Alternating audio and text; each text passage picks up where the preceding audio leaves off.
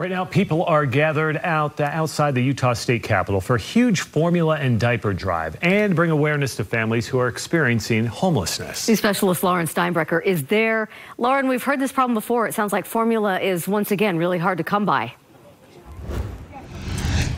Yeah, and a hard time of year, too, being the holidays. At this event that just started here, a lot of people you can see are gathering. They've brought teddy bears to symbolize the number of children who will not have a home on Christmas, also gathering diapers and formula. And as we found out today, there are a lot of families in Utah who are truly struggling to find formula right now.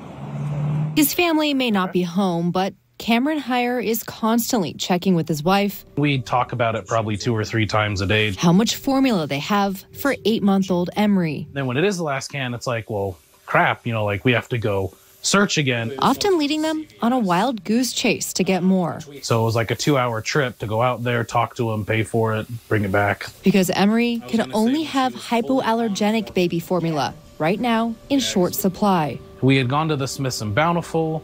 There's a Smith's over by us. There's a Winco over in Harriman, and none of them had any of it left. Utah WIC says non-standard infant formulas haven't yet recovered from the huge shortage earlier this year, leaving parents with babies who have allergies or have digestive or metabolic challenges searching high and low for the specific formula they need and can't substitute for anything else. Cameron and his wife have had to ask around when the shelves are empty. We have family in Florida that's they've been able to find it a couple times, and they'll send it all the way over here to us. In recent weeks, he's found people on Facebook selling extra cans in their cupboards. So I actually had to travel out to Eagle Mountain, about 40 minutes away. And we tried to meet up with someone else in Bountiful that had some more. So, we've had to kind of jump all across the valley. A stressful search he hopes will get better soon.